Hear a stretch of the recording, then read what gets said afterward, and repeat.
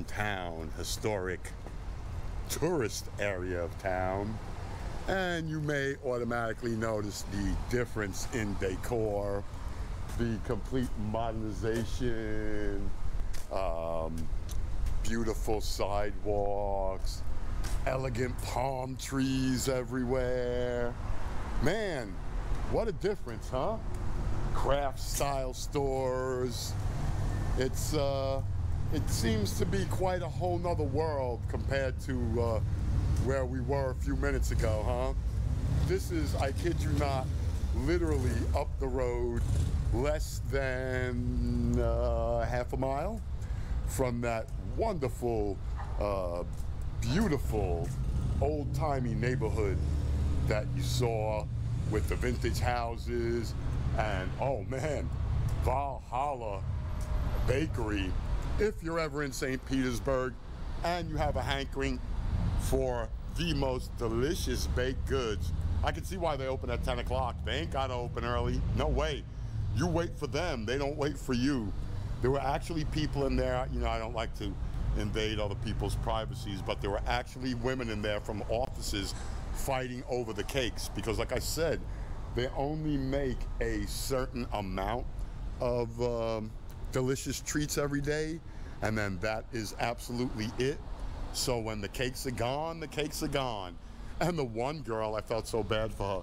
She was like, oh, I left my wallet at the office, I gotta go back and get it. Sorry to say, before I even left the place, somebody came in and snatched up her cake. Well, I guess not so much her cake, right? She's got her wallet. I mean, it's happened to me, but there's no way I believe that that item's gonna be waiting for me when I come back. I mean, first come, first serve society today, sadly enough.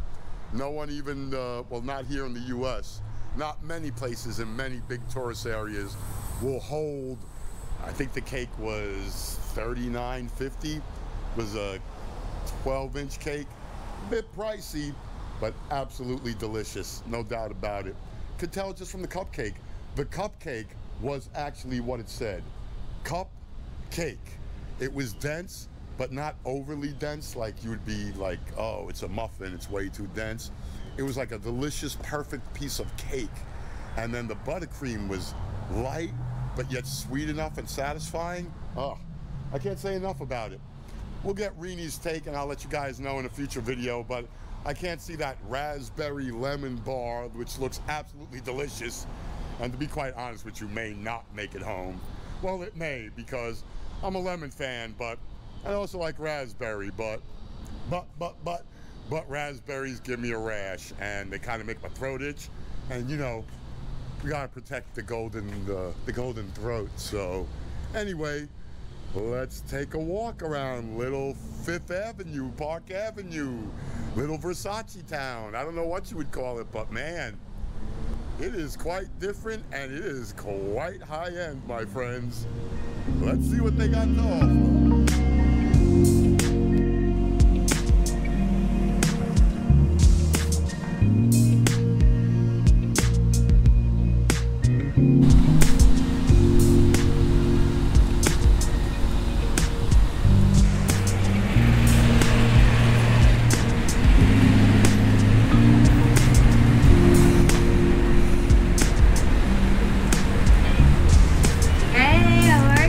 How you doing? Good. Are you going to post that to the world? It's going on YouTube. You know it. Awesome. Take a look next week. You'll see it up there. Let them know. All right. Oh, that's why I'm wanting everybody to know. Come to St. Petersburg. We're wide open and looking for your business. Absolutely. Have a great day. See that? Everybody here wants to work. I don't know about other parts of the country, but I can tell you right now, here in my part of the country, everyone wants to work. Everything is open. They want you to come visit. Classic tattoos. Oh, this place must be jamming at night.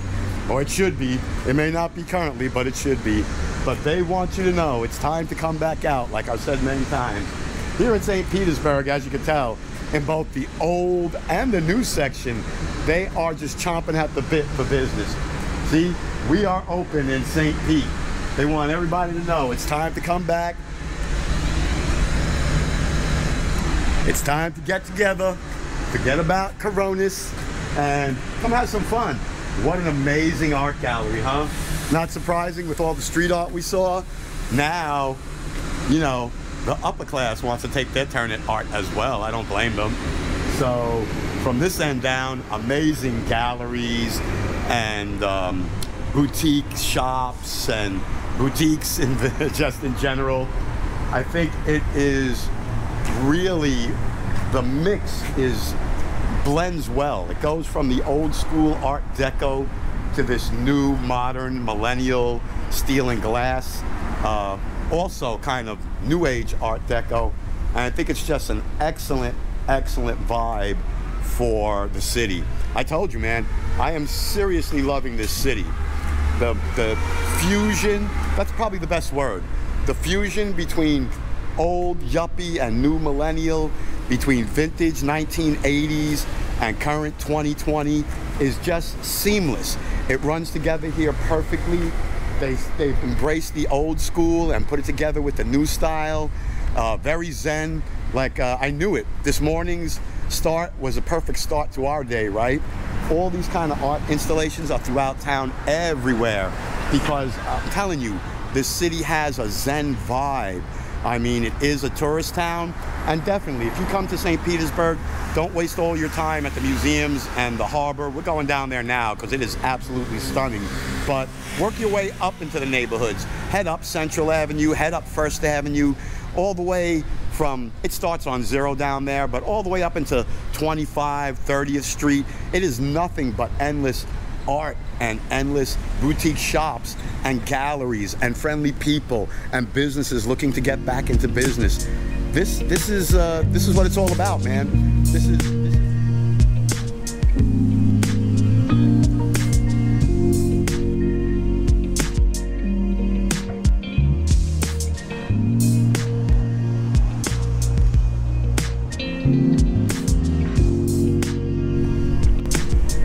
What a difference in real estate, huh? Just a mere 1.5 miles away from that wonderful 1960s restored historic district is this amazing new high skyscrapers, glass and steel and concrete. Wow, man, what a difference, huh? Didn't take but yet a mile to go from where everyone works and pays for this to this amazing, incredible tourist town that you see everybody enjoying themselves. I just thought we'd start today where we did so we could really understand what goes into making such a great tourist destination. See, when you come visit a city like St. Petersburg and you enjoy lunch under one of these wonderful umbrellas on this row of palm tree lined streets, the only reason you are able to do that is because of places like the faux fat Buddhist temple and the Kenwood area of residents who pay super high property taxes, and like the Valhalla Bakery that supports the neighborhood all year round when there are no snowbirds and there are no tourists. There is so much that goes into the infrastructure of making a really 5-star resort destination that a lot of people don't know. That's why I thought it would be really interesting for all of us to see exactly how all this comes together. I mean, I showed you where we started from. Those are the people that work Monday through Friday, 7 days a week to support all of this, all the beauty. Behind me, the bayfront. Huh? Incredible. St. Pete Yacht Club, private slips, tiny private islands. All the super and entitled and rich live here in this part of town. I just thought we'd start the day by seeing the neighborhood that paid for it all. But now, since we've done that, without further ado, let me show you around beautiful tourist St. Petersburg, where if you come on vacation, man, you can really relax, have a good time, and absolutely enjoy yourself. Beautiful palm trees. We got sun 365. It's always warm here. You saw earlier how friendly people are in this neighborhood, and pretty much that goes for everywhere in Florida. I mean, once you're in Florida, you're just so happy to be here, right? I would think so. Anyway, you gotta check this out. These are some serious 500-year-old Spanish moss trees. Just check out how beautiful they are.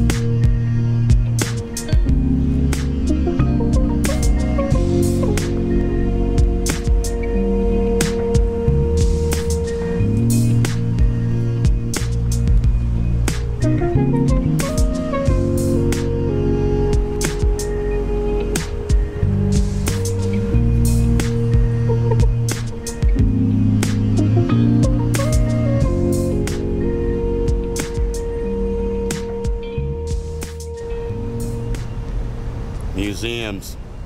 Woo! St. Petersburg got lots and lots and lots of museums. Welcome to the St. Petersburg Museum of Fine Arts. This is one of the nice ones. I've been in here. Me and my daughters visited probably every single museum in the state of Florida. Well, at least in the Tampa Bay area. Let me retract that. State of Florida is a big, big place, and there must be millions of museums. But we've been to most of them here on the West Coast. This particular one, wonderful current fine artwork from all around the world, different displays, different artists. Up the road that way further south is the Salvador Dali Museum.